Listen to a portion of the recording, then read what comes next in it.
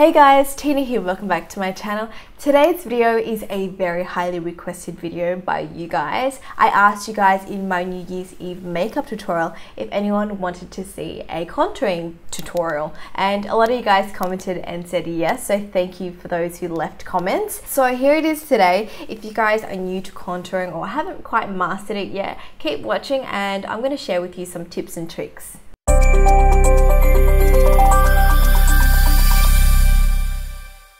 I've already moisturized my skin, so I'm going to go ahead and apply my foundation.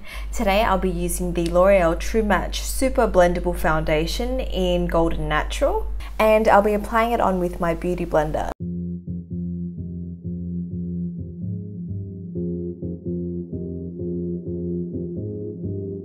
After that, I'm going to conceal and highlight my face using my L'Oreal True Match Concealer in Vanilla.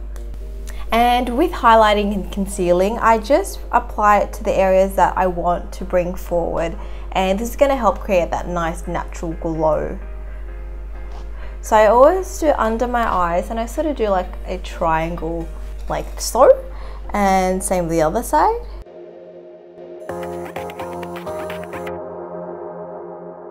I also have some redness under my nose, so I'm going to conceal there. Also, I like to bring my chin forward a little bit and just apply it underneath here. And lastly, just on my forehead and on the bridge of my nose. Just a thin line for the nose. So I usually do it about there and do a little dot at the end. So I'm just going to blend it into my skin, and I'm just using a tapping motion because I don't want to shift and move the concealer too much.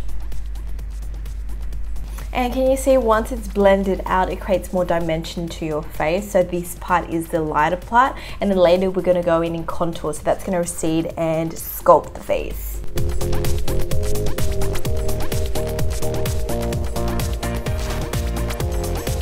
Cool, so now that I'm done with that, I'm going to move on to contouring.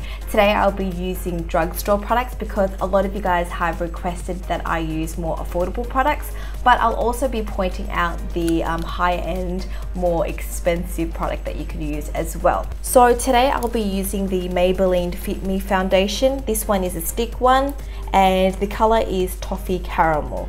So this is an actual foundation because I couldn't find any cream contouring products, but it's just going to work the same, and it's pretty affordable. Now if you want a high-end product, I recommend the Stila Shape and Shade Custom Contour Duo. I like to use the color medium. With contouring, it all depends on your face shape and which areas you want to pull back and recede. So if there's a certain part of your face that you don't like, say your nose is, you think it's too big and you want to slim it down, you can slim the sides down.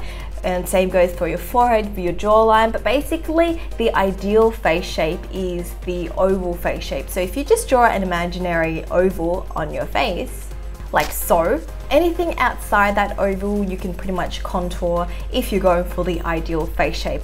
Otherwise, you can just customize it to your own face and hide the areas that you don't like, or bring out the areas that you do with highlighting. So each person is going to be very different. Today I'm going to show you guys on my face shape and what I would do to sort of define and sculpt my face. It could be different with your face though, so keep that in mind. I always like to start contouring underneath my cheekbone. Now everyone's face is different, and a lot of people like to do the fish sucking face like so, and they find where their cheekbone is and just place it into the hollows where that gap is, and you usually just contour there. Another trick that I like to do, and I find that it's easier because when I do it on clients, sometimes getting them to do the fish sucking face isn't the best. I'm going to start off at the top of my ear and visualize a line coming down to the corner of my mouth. So that's the line that I want to contour, but I'm going to stop where my pupil is so then I don't look too sucked in. So I'm going to do that now.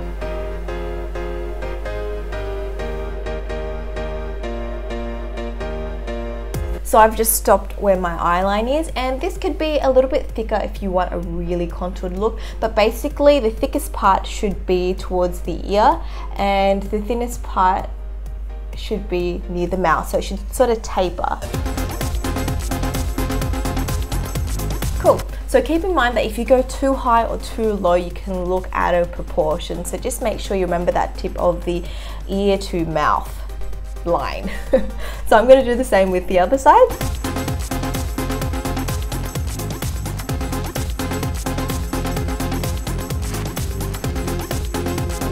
Next, I'm going to move on to my forehead. Now, I always like to sort of contour around the perimeters.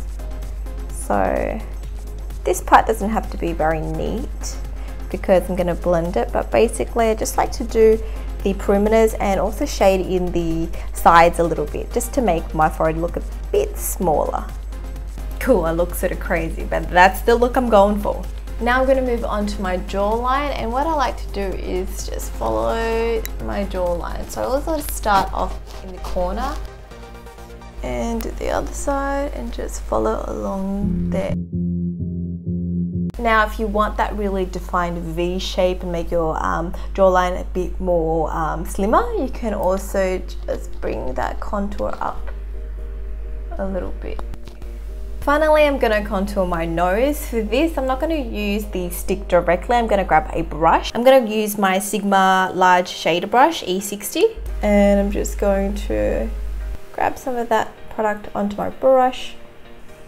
Now for this, you want to use a flat synthetic brush because we're using cream products. And I'm going to draw 2 lines on the sides of my nose. So the closer that I draw those lines, the slimmer my nose is going to look. The further apart, the wider my nose will look. So I want my nose to look fairly skinny, so I'm going to go ahead and do that. I usually start off at the eyebrows and then just draw those 2 lines down my nose. So a good trick if you want your nose to look lifted is just to apply a bit of that cream contour underneath. And if you feel like you have wider nostrils and want to make them look a bit smaller, you can just apply a bit of that contour on the sides. Cool, so I look a bit crazy, but that's the look I'm going for. Now it's time to blend it all out. Keep in mind that when you contour, you can obviously blend as you go, so you don't have to map out your face completely first. And it depends on the products because some products dry quicker than others. This one is still blendable though, so I'm going to go ahead and grab my beauty blender and just blend it all together.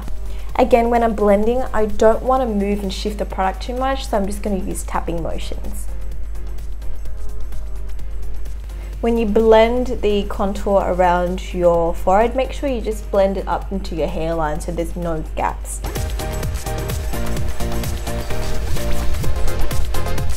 Now when it comes to blending out the nose, I find that the Beauty Blender can be a bit too big for that area. So what I like to do is just grab another brush. Today I'm using the Sigma Medium Angled Shading Brush, E70. So this is a bit fluffier than the flat brush.